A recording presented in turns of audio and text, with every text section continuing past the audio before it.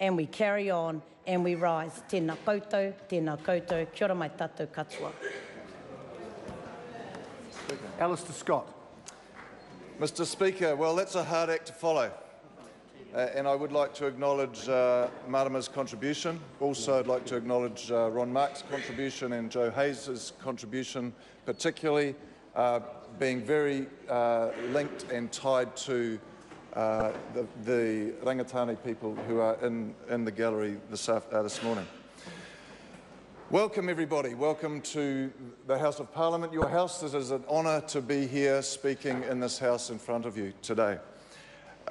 It's not often that a sitting MP gets to read the third reading, participate in the third reading of the bill, of a settlement bill, in his own electorate or her own electorate. So John Hayes before me, Georgina Bai before him, did not get the opportunity to speak on a third reading of a settlement bill. And I'm looking forward, Mr. Mark, to speaking on the third reading of the Kahanunu bill in the near future. So we'll see you next term. That's right. I'd also like to acknowledge, and I'm not going to go through the history. Minister Finlayson has described that very well, and Marama has given some very local history and understanding of the story of Rangitāne. But I would like to discuss or to mention the cross-claims and acknowledge the Rangitāne and Kahanunu arguments. And Ron Mark described the arguments as being tough work, hard work. And, sometimes these disputes can be fractious, aggressive, unpleasant even.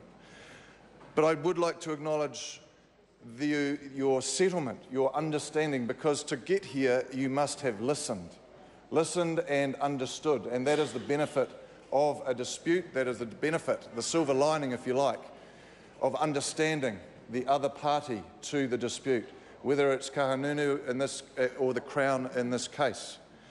So I acknowledge your generosity and spirit in wanting to negotiate and to agree and to listen and to understand.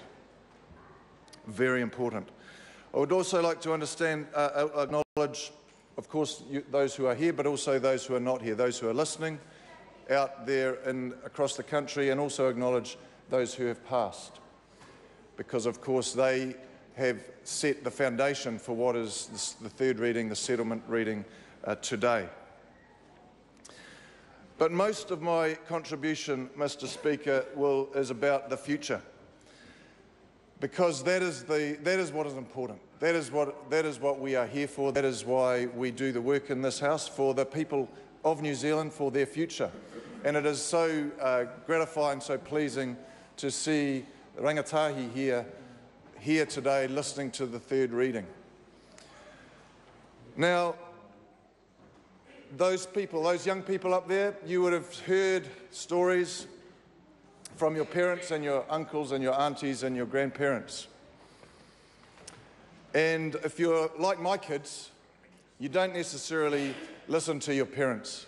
You don't necessarily listen to your family elders or your members of your family even.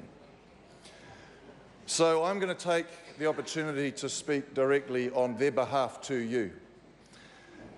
And I want to emphasise the importance of the role that the young people you play going forward, because it is now your responsibility, collectively and individually, to take the mantle, to go forward.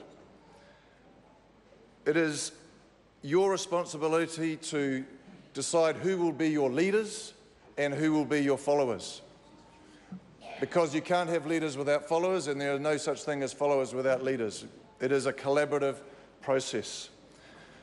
So I encourage you to work together, and there's been discussion around working with Kahanunu, working together amongst yourselves to build on the foundation that has been set by those that have come before you.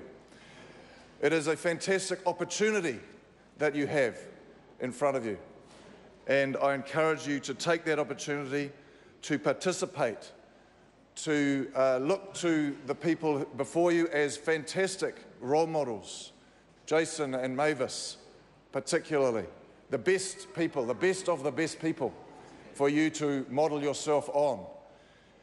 But it is up to you, it is up to the young people. I can't do it for you, none of the people in this house can do it for you. It is for you to decide how to act and react with the situation and the opportunities that are laid out before you, going from today forward. So with that, Mr. Speaker, I commend this bill to the House. Rini Henare. E te māngai o te whare ka noho tonu a